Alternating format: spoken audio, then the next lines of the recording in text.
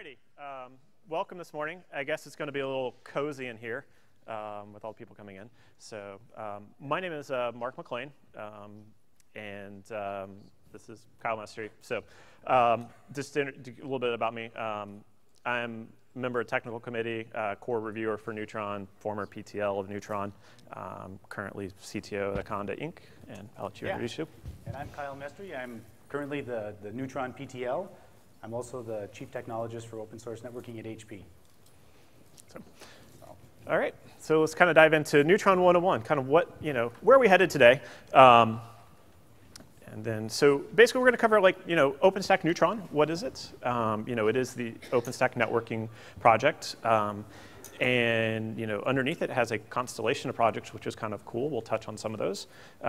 What are the open source implementations and the reference implementation? There are multiple open source backends, but we'll kind of cover what the reference architecture looks like. Some of the community initiatives regarding Neutron.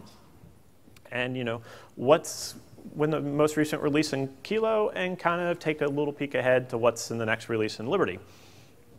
So, OpenStack. So, OpenStack. I thought we'd just kind of level set. I know everyone probably came to the keynotes, but just to kind of level set. So OpenStack was a project founded in 2010. As of the Kilo release, we have 3,654 contributors contributing upstream into OpenStack projects. 10 projects in the integrated release, plus a larger ecosystem on StackForge, actually a pretty significantly large ecosystem on StackForge. Production-ready cloud software, as you saw during the keynotes today, being deployed by a lot of different enterprises, a lot of different groups, a lot of people building applications on top. The latest release, the 11th release, was Kilo, which was just recently released. And it's licensed under the Apache 2 license. So I think we're obligated to show this type of slide, just to level set everyone on what OpenStack is. I'm sure everyone's seen this before. So this is a high-level overview of what it is that you can show people, so conceptually they can see what it is with compute, networking, storage, all the shared services underneath, the dashboard, things like that. So we're obviously going to talk about OpenStack Neutron, the networking component today. So, and as we go through this, it's interesting to note, what does the user see, right? Through the GUI, through the CLI, through APIs or whatever. And the user is going to see the APIs. The tenants, in this case, are going to see APIs that they can use to interact with the system, whether it's compute, whether it's network, whether it's storage. Those are the APIs that the user is going to see. And of course, these could be backed by something like KVM. On the networking side, it could be the ML2 plugin. It could be something like Ceph on the storage side. But the point is, the user doesn't see those technologies. They see the abstractions through the APIs. So, okay. So once we take those basic APIs and we kind of dive into what exactly is OpenStack networking and Neutron, we talked about the basics where you see KVM, ML2, and you've got the basics. Also to kind of level set, because you take networking, you talk to non-networking people, all the networking people just start talking about L2, L3, L7, what are the network layers? Just real quick, I'm not going to go into, full discussion of OSI model, but basically, Layer 2 is basically a link layer, the wires to connect everything. Layer 3 is basically IP, V4, V6, and then Layer 7 is like we start getting application layers in between, but those are the different layers. When we talk about the numbers, you can, if you want to read more, there's lots of information on the web. So when we talk about the abstractions in Neutron, if you take a look at the orange boxes at the top, those are essentially the VMs controlled by Nova. Each of the virtual servers has a virtual interface, a VIF. That VIF is managed by Nova. So it creates the VIF, but everything else below that going to the bottom of the slide is managed by Neutron. And so you have a layer 2, you have a virtual network in Neutron. That's a network that's one of the core resources in Neutron. It's a layer 2 connectivity. You have the virtual subnet. In this case, it's 10.10.10.24. That's the layer 3 service. You can also choose IPv6. And attached to that virtual network, you have a virtual port. And so networks, ports, subnets, those are the 3 core resources that you will find in all Neutron deployments, regardless of which extensions are enabled or not. And then from there, Neutron's responsible for, you take a port, the VM has its VIF, and then you plug the VIF into the port, and now your VM has connectivity. So these are kind of the basic abstractions we have. Fortunately, we can use the Neutron API and do kind of elaborate setups like this, where you have You have multiple tenants, you have the orange tenant, you have the green tenant. If you notice, they're using overlapping IP space. One of the features of Neutron is that you can have overlapping IP space. This is really helpful if you're doing CI/CD pipelines. You want to do testing, you want to do configuration testing. You can basically spin up a complete replicate your entire environment, including down to IPs virtually within Neutron. Some of the design goals when we set out to create Neutron is to have a unified API, to do network services via unified API.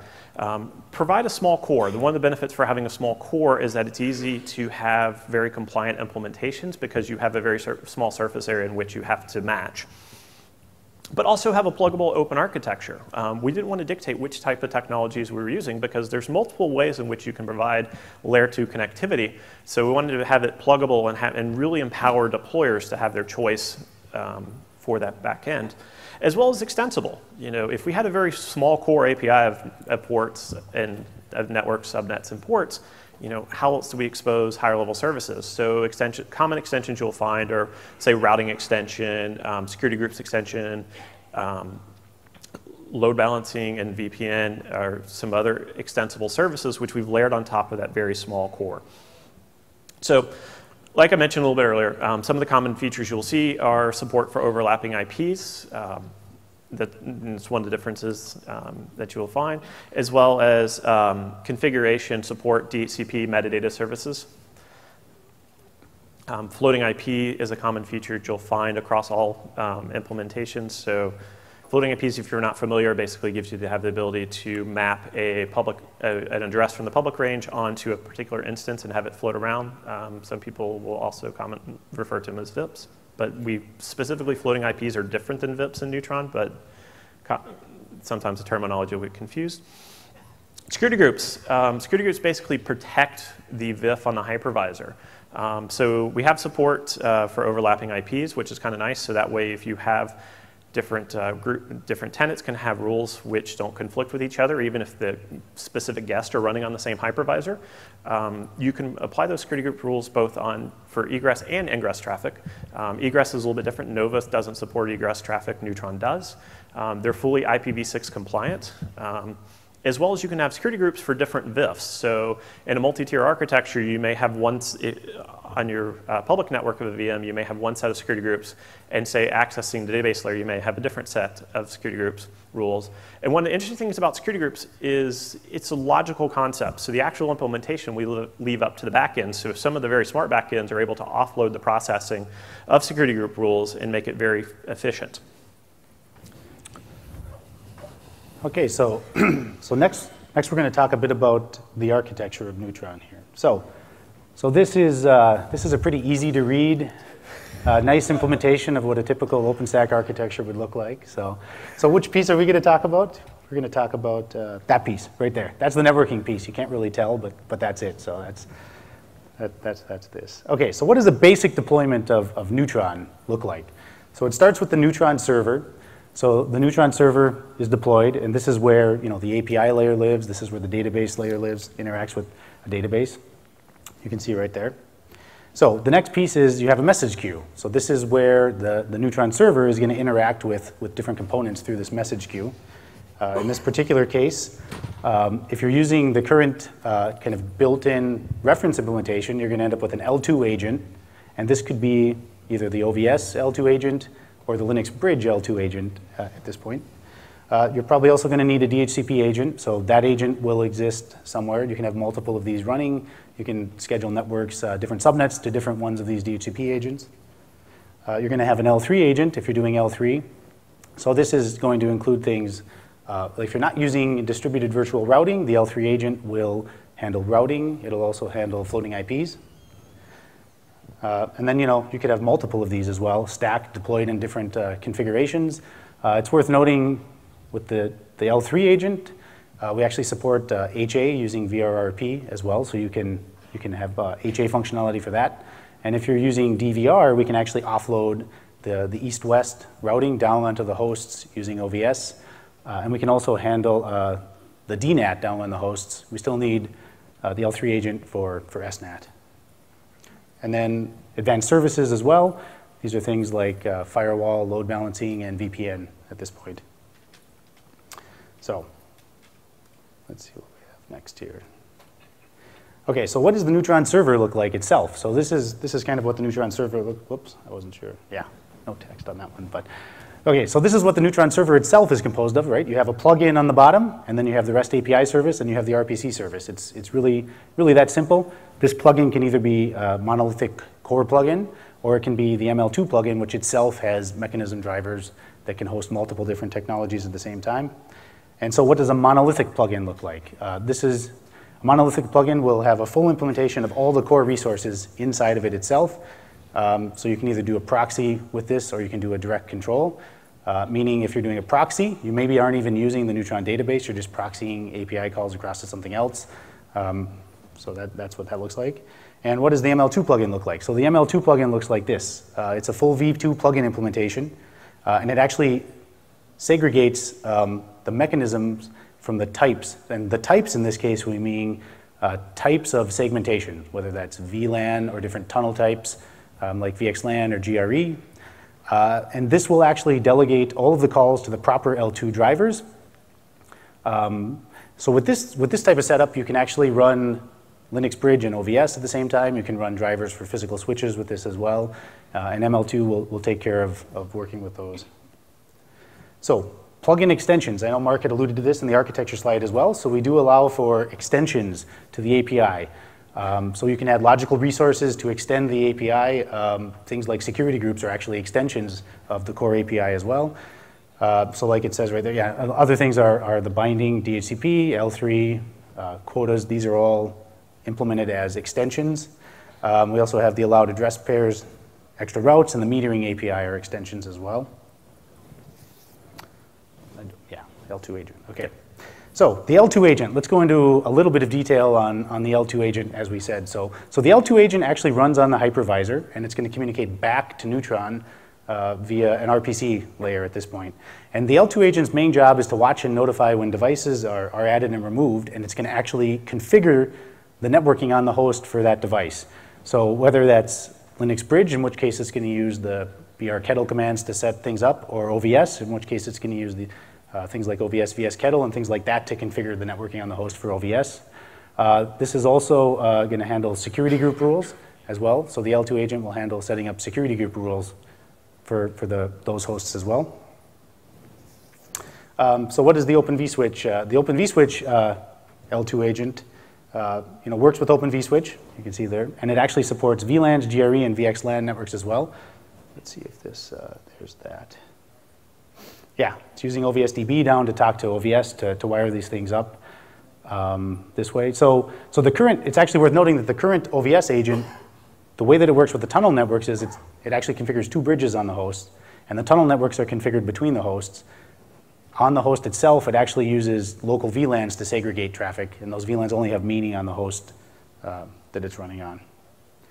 And then it's going to use RPC to talk northbound back to the Neutron server. So like we said, for isolation, these provide isolation locally. You can use VLANs, you can use GRE. It's kind of whatever you want. We provide the capability. You can look at the trade-offs for the different types of isolation that you want, what might work with your infrastructure. So how does tunneling work? If you assume all of those nice lettered boxes are hosts, we'll build a mesh of tunnel networks like this with the OVS L2 agent. And then we have these VMs. So the way that this works is we're sending, so this is showing you that previous to this L2 population, the way that this would work was we would essentially end up flooding broadcast traffic across to figure out where the other VM was. So then we have L2 population was a feature which was implemented a couple of releases ago, which is still supported and used. And it's a little bit more intelligent about building peer-to-peer tunnels this way. So L3 agents. Mm-hmm. So we talked about connectivity with the Layer 2 agents. So Layer 3 agents is where it's an extension that we added to Neutron. And one of the primary building blocks of the Layer 3 agent is we use, in reference implementation, we use Linux network namespaces. We also use these whether you're using the plain agent that's running on the network node or you're running it within DVR. So basically, the Linux network namespace provides an isolated copy of the network stack. You get, the nice thing about it is you get your own private loopback because the IP stack's monolithic. If you don't do this, so that way you can have overlapping IP addresses, which is very important for reusing them. The scopes are limited to the namespaces. So if you see on our host, we have like our host namespace, we have the root namespace that has ETH0, ETH1, BRN, and then you also have namespaces A and B, which also have the same devices, but they're actually different devices. A lot of times what you can end up doing is creating a device like ETH0 in a namespace, and then plug it into a bridge or a switch in another namespace. So in this case, we wired them together, and so now we have explicit configuration, but it requires explicit configuration to connect them. Another one of the benefits is you can spawn processes within those namespaces. So if you're providing routing functionality or forwarding, the forwarding is separate for from one namespace to another, or if you want to have multiple DHCP servers that support overlapping IPs, you can spawn that process. The process context will know which will be restricted to namespace. It's a really cool feature of the Linux kernel. So we talk about the L3 agent, and this is something you typically run on a network node. It uses namespaces. Typically, we'll have the metadata agent enabled to provide metadata services if you're deploying it. And typically, you're going to provide one or more of the network nodes. Mainly, what we end up doing is you will place the logical router, we'll place it on one network node. If you have HA installed, we'll create a second namespace on another network node, use VRRP to sync the states up between them, so that way you get HA support. So typically, how we're implementing it is, like I said, isolated IP stacks. We're enable forwarding. This says just enabling IPv4 forwarding. One of the cool features about Kilo is V6 is fully supported as well, and you get basically static routing, so no dynamic routing that you would expect to find. Like BGP or OSPF is not currently supported in the reference implementation, as well as a proxy to the metadata service. So sitting in a level above that, so this is how the L3 agent works. And so if you're running DVR with distributed virtual routing, we actually spawn little mini layer 3 agents on each of the hypervisors, which if you have a floating IP mapped, will handle mapping and doing the NAT for a floating IP for a specific instance. This gives you a higher north to south bandwidth out of a particular host, as well as it also improves east-west routing because you were basically running routing in the host. Higher level services, we start talking about layer 4 through 7 services. Some of the extensions that we have available is load balancer service v2. The version 2 of load balancer service is actually new in Kilo. So if you've looked at it before, we've actually changed up some of the models. They have slightly different attributes. It was really a cool community initiative that we've had over the last year, where multiple members of the community came together and said, hey, there's some things we need to fix in load balancing. So the community worked together, came up with with the revised design, and worked through it and delivered it. So it's really cool. But basically, for the reference implementation, you're going to have, again, the network namespace. It's basically driver-based. The agent talks to the driver via RPC. And the blue box is the namespace that you have running. In the open source version, HA proxy is the process that we're using to do it. And it allows you to provide basic load balancing services with HA proxy. VPN as a service is very similar, except this time within the router namespace and the network node, you have the VPN, software running. It uses OpenSwan, and they talk together. Firewall as a service is an experimental service that we have, provides edge firewall services to the logical network. Essentially, the firewall rules are applied and policies are applied at the router level at the agent node. And so again, this is experimental, so we need deployers to test it, to provide feedback and assist the team, and making sure it's ready in production. So. Okay, so we talked about kind of a high-level overview. As you know, we just released Kilo, so I thought we'd take a look and see what we added in Kilo. So I think as we iterated, there's a lot of plugins and drivers that can back Neutron. We explained kind of the default reference implementation, but there's a lot of other ones. So this is a count. So we added, that's a lot of drivers. It's really hard to see, but with the amount that we added in Kilo, we actually pushed over 50 plugins and drivers, both vendor-based and open source-based in Kilo. So it's a growing ecosystem. And as you can see, we're adding a lot of different stuff. And in this case, a lot of these were services plugins, whether it's VPN or LBAS or firewall. So we're adding a lot of advanced service plugins now. I think that's because a lot of people have implemented L2 and L3 already. So now there are people that have vendors or open source projects that have the capabilities to do these advanced services are integrating into Neutron at this point as well. It's also worth noting, I'd just like to spend a second to talk about plugin decomposition at this point that we did during the Kilo cycle.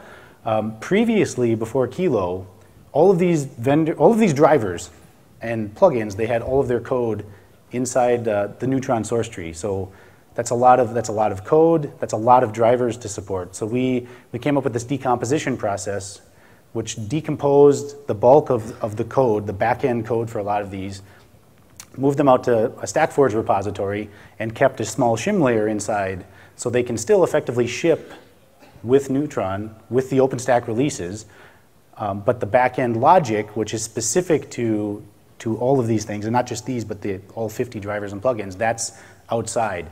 So there's actually a panel discussion later today where we'll kind of go into this in detail, but it's been a pretty successful thing for Neutron as a whole. And in fact, one other change we're making now in Liberty is we're actually bringing those backends back under the Neutron tent. Again, there's a talk on the whole change in the OpenStack governance model. So we like to think of this as the Neutron tent, where we're bringing these backends in as separate Git repositories, released separately, kind of owned still by whatever project, but they'll fall under the Neutron tent as well. So we're growing that ecosystem that way. So let's see. In layer 3, we added some interesting new features. As Mark said, we have full IPv6 support now. So the team that's been working on that got that done, and that's pretty exciting because I think a lot of people were interested in the IPv6 support. So DVR now supports VLANs as well. DVR is the distributed virtual router functionality. In Juno, it only supported tunnel network types. Now it supports VLANs. And subnet pools. So subnet pools is actually an interesting API addition that I think we have a nice graphic to explain here. Do we? Yes, okay. So let's say you wanted to, so previously when you allocated a subnet, you had to actually pick the subnet addressing, the CIDR that you wanted. So we added this functionality called subnet pools, which allows you to specify a pool like this. And then what you can do, so the admin could create this subnet pool like this.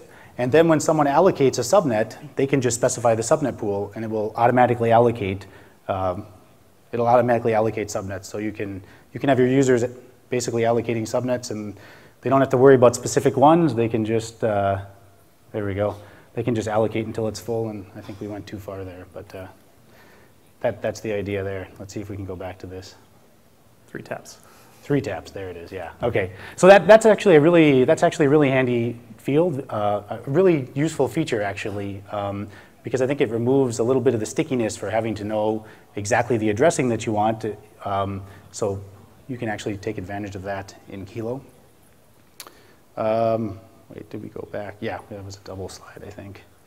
So, did you want to talk about this real quick, the HPB, or should we? Sure. Actually, well, okay, I can just cover this quick, yeah. So we had a new feature also in Kilo called hierarchical port binding. I think that diagram shows that. There's actually a talk later today on that, I think, right? Tomorrow. Tomorrow, same time. Tomorrow, same time. There's a talk on the hierarchical port binding, so you can learn about that. Port security for OVS. So this was an important one. I think I'm going to say it. It's an important one for NFV. The NFV people like this, because this allows you to disable the security group support for OVS. So if you have, for example, VMs that you don't, so Neutron installs a bunch of default security group rules. This will allow you to disable that, so that's handy there. We have some new API extensions, also NFV related, MTU and VLAN transparency. So the MTU API extension allows you to specify the underlying MTU for the network. So if you know that your network supports jumbo frames or if you want it to support a smaller MTU because you're using tunnel networks, you can do that. And if you're using the built-in DHCP agent, it will actually propagate that through the DHCP request. So your VMs, if they honor that, will actually get the lower MTU. And then we have VLAN transparency as well. This API attribute extension actually allows you to specify that the underlying technology that you're using can actually pass VLAN encoded frames. That's all it does. It's not actually trunk ports to VMs, but it allows you to at least kind of get there a little bit. Why does it keep going? Oh, that's interesting. I guess we like this slide. It's a lot of new drivers and plugins. So, okay, so a look ahead to Liberty. Where are we going? What are we looking at in Liberty? Of course, we're going to be discussing that this week at the Design Summit a bit, but we've kind of got a rough high-level overview of what we'd like, and that's Liberty, Saskatchewan, is that Yes. right? Yes. First thing you hit when you Google for Liberty in Canada is Liberty, Saskatchewan. So IPAM, so pluggable IP address management. This was some work that was started during the Kilo cycle, and it never merged at the end. This is definitely something we're going to merge in Liberty and get there so we can, right now Neutron provides its own default IPAM implementation. This will end up being pluggable, so we'll allow different IPAM management systems to plug in. I think this is a requested feature. A lot of enterprises have existing IPAM systems, so I think this will be a nice addition. BGP speaker support. Again, this has kind of been looked at off and on over the last year. I think we're going to look at merging that this time as well. That was kind of reliant on a bunch of work in the L3 agent that went on during the Kilo cycle. So that work and refactoring is all done. We're looking at NFV enhancements, which are things like service function chaining, possibly enhanced security groups. There's actually a lot of proposed blueprints at this point around enhancing security groups in various different ways. So I think those are some interesting things. And then, paying down technical debt, I think there's still some things there. For instance, we're going to look at doing API micro versioning, which is what Nova recently did. We're looking at possibly pulling all the extensions in, so we don't have all of these extensions, and we can make them core API attributes. I mean, you can't really do things without security groups, and it's an extension, so it makes sense to pull that in. Also, we're looking at the WSGI layer again to see what we can do there. So that's kind of a lot of what we're looking ahead to. So this is just kind of, if you need more information, there's the document. That's the great document that our documentation team works on there.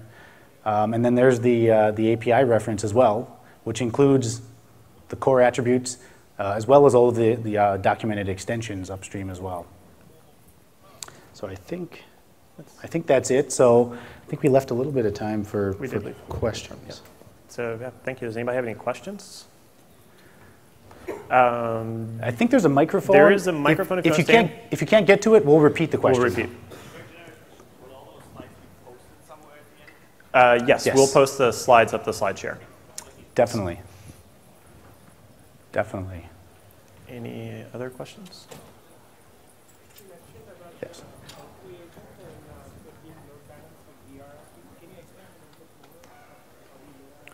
So the question was about the L3 agent with the HA functionality using VRRP. So the best place to look is actually in the DevRef guide because it has I think there's a detailed description of how that works. But at a high level, yeah, it's using VRRP just to balance. So if one of them goes down, if you lose a node that has an L3 agent, it'll automatically fail over to the other one. So it provides some redundancy, and I think it's an important feature because even if you're using DVR, which distributes the routing functionality down, you're still using an L3 agent for the source NAT. So combining that with L3HA works well. And additionally, Contract D is actually running to sync the states between the two namespaces so that you have a consistent connection state database. Yeah.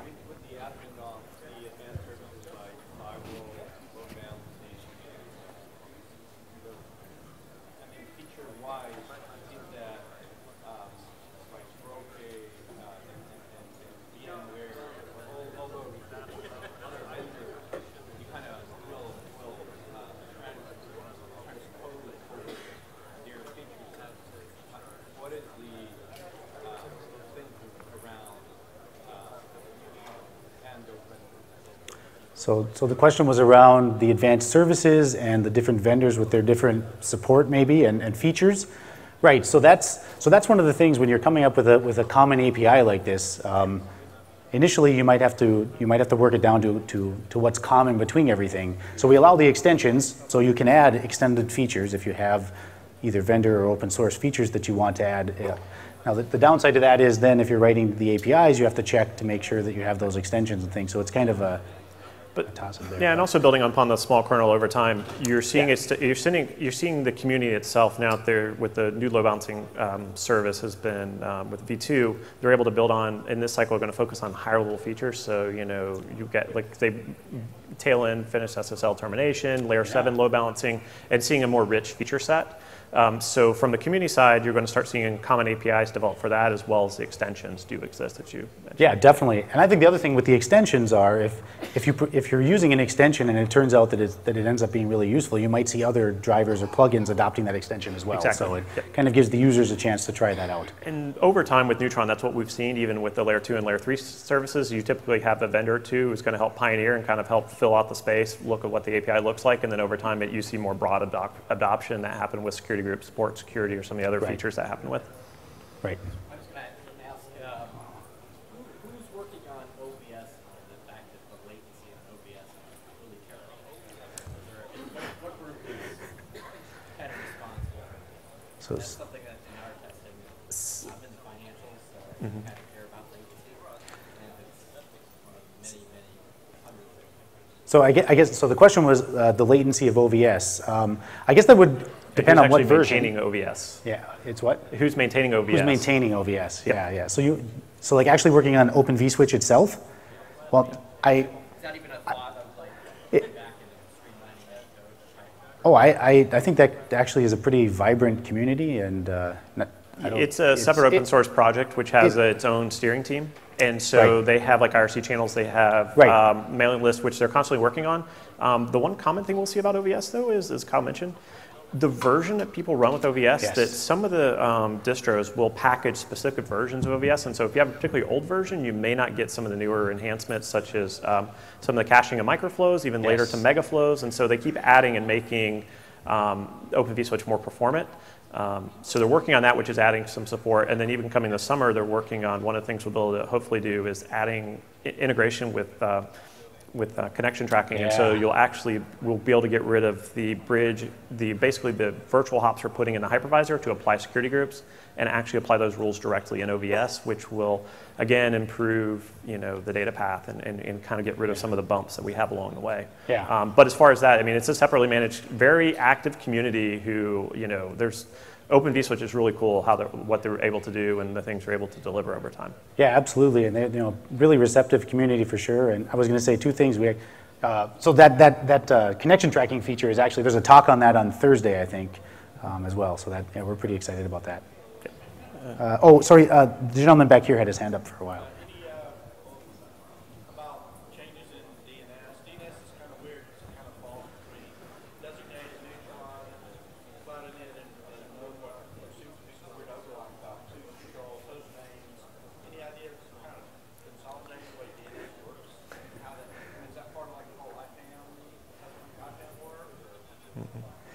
So I'll repeat the question and let you answer. Okay. Totally set Sounds you good. up. So the question is that right now, if you take a look at DNS and OpenStack, you have an overlap between Nova Networking, Designate, and Neutron in terms of and DHCP of like how do you get a host name, how does the resolving work, how does the reverse resolving work, and what service provides that. Now Kyle's going to give you a nice answer. So yeah, I'll say that I think a lot of that is being discussed now, right? The Designate project owns DNS as a service right now. They're doing a great job with that as well. But I think, like you said, we can work to see how we can integrate that more. And I think the IPAM stuff can help with that a bit as well. But again, it's going to take Nova, Neutron, and Designate, I think, working together to really make that a seamless experience for you. Yes. In the front, then we'll go back. Yeah. How's the tooling keeping up with this development? So things like monitoring, dynamic failover, alerting, all those kinds of tooling. So the question was around tooling and how it monitoring, detecting failure, and that sort of thing. That's actually a good question. So for monitoring, I mean, we do support things like Salometer, right? We have integration with that to provide that capability. As far as the underlying tooling, so are you interested in like the underlying implementations like OVS or Linux Bridge or those types of things too, or just? That tooling will do, like managing configuration drift and making sure that if there is something failed, there's dynamic failover, there's alerting. When you monitor BGP or VLANs, there's generally a SNMP graph. You're just wondering if the tooling's keeping up with this effort as well, and what would be the primary tool of that? So yeah, in terms of what the monitoring tooling available for Neutron, essentially the tooling that exists now for your underlay is going to be the traditional tooling that you would use for monitoring underlay and monitoring your switches. As far as keeping track of dynamically how Neutron's performing, right now there's no current, the community hasn't written a standard plugin for monitoring. That's obviously an area where people are very interested in that. We'd love to see contributions in that area. So having the ability to monitor, having the ability to look into that is something, but in terms of basic reference implementation, now when you talk to some of the other implementations, either open source or proprietary, they do have add-ons for monitoring, failover, those very pieces. As far as configuration drift, the agents themselves are constantly checking the database and validating that the logical config and the instantiated config actually match each other, so that if you have an operator goes in and changes the config underneath the hood, it's likely to get overwritten fairly quickly by the agents themselves. So we have time for 2 more questions. So blue shirt, and, yes, and then one over here. Yep. Yeah.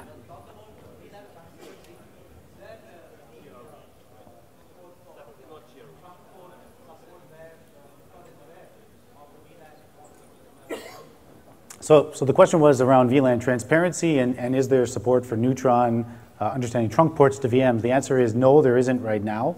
That's something that we're going to be discussing at the Design Summit, how we can maybe look at doing that in a way that works as well. So not right now. Yeah. And then those over here on the far. Oh, yeah. Right.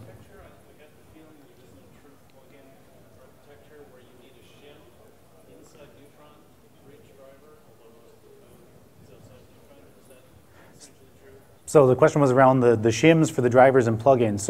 So there's no requirement to have that upstream. You can completely have your driver and plugin wherever you want outside as well. It's just a matter of installing it and configuring the server to use that plugin or that ML2 driver. I think the advantage of the shims is that if you have the shim in, then your driver is released with the OpenStack releases, and it'll just pull in through a requirement, whatever back-end logic you have, and so it'll go that way.